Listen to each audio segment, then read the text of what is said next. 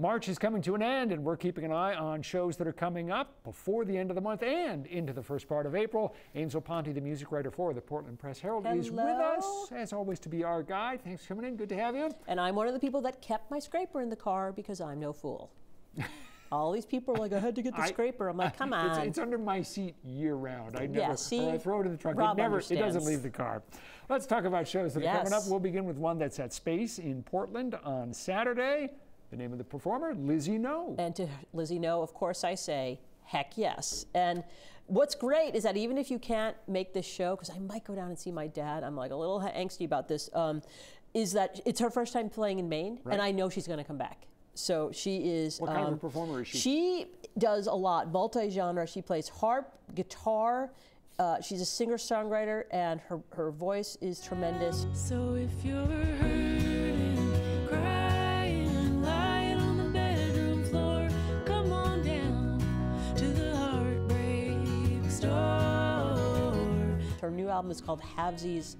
And she's new to me, but now I'm like, you know, I do the thing where I follow them on every platform and I become obsessed. And Lizzie No is just a name to watch. I'm positive she's going to come back. She has to. All right. It's always fun to see performers when they're on the rise, and it sounds as though that's what she is. Wow. Show number 2. It's called Caribbean Nights. It's at the Booth Bay Opera House, and it's coming up on Saturday, April 6th. So this is, they've been doing this for years, and the Pan-Fried Steel Band is going to be playing, as they always do. They turn the Opera House into like a beach with sand and tropical drinks and I think some umbrellas and decorations and Hawaiian shirts. And I'm sorry, but I'm sure you have one or two in your closet. Are you sure? I do. I do. So, I've had a lot over bust the those years. out and throw on some flip-flops and head to the Opera House.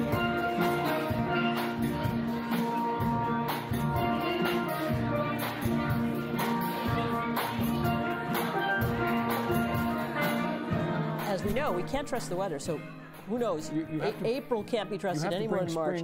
So we're going to bring spring on, and so they kind of give it a jump start at Caribbean Nights at the Opera House. So I think that's a blast. All right. April 19th, which is a Friday, at the Strand Theater in Rockland, and then the following night, Saturday the 20th, at Stone Mountain Arts Center. Yep. An extraordinarily talented vocalist, Ruthie Foster. Yeah, Ruthie Foster. I have not seen her live. I need to make that happen. 4-time Grammy-nominated singer-songwriter. Gospel, blues, jazz, folk, everything in between, soul.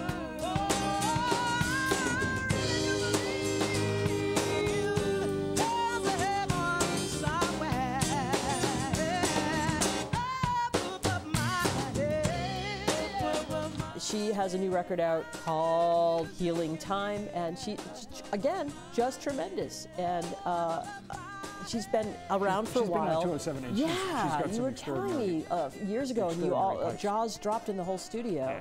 So Ruthie Foster, very exciting. Let's end with a show that's going to be on at Jonathan's in Ogunquit. Yes, I didn't tell you the date. I guess it's sometime in April. Probably Saturday the 20th. I'm yeah, that sounds right. Saturday the 20th, we think. Yeah. It's at Jonathan's in Ogunquit. It's Bad Animals, which is a heart tribute show. Yes, and you know, I've always had mixed emotions about tribute acts, but I'm like, you know, when the actual band isn't doing much in the way of touring, why not? And especially when they're so good. So Deanna D as Ann Wilson, with she brings it vocally. I watched a Barracuda clip and I was like, this is awesome.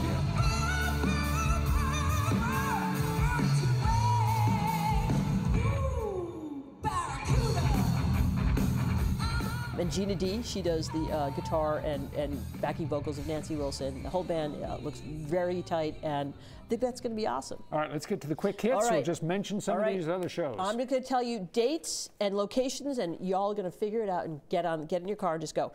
Griffin William Sherry, formerly of Ghost of Paul Revere, Stone Mountain Arts Center this Friday night, yay. Martin Sexton at the Chocolate Church Arts Center April 6th. Heather Pearson and the Pot Boilers at Cadenza in Freeport. That is coming up as well, even though I didn't tell you the date. Liz Frame and the Kickers at the Dance Hall in Kittery on April 12th. Sometimes I get so excited I forget to write key pieces of it, but my editor knows this. And Lyle Lovett and Lisa Loeb. Here's the thing. This is like one of the biggest shows in conversation and song at the recently, and I know you folks have reported on this, the recently restored Johnson Hall in Gardner on May 7th. And incredibly, there are still tickets left. So that, and they're not cheap, but Yeah. that only has 417 seats or something. It's an intimate show, but Yeah. they're not inexpensive. All right, we got to leave it So there. there you go. Go see Aimsel, some music. Thank you so much, as always. Always a pleasure. The full list of shows on our website or app, the 207 section.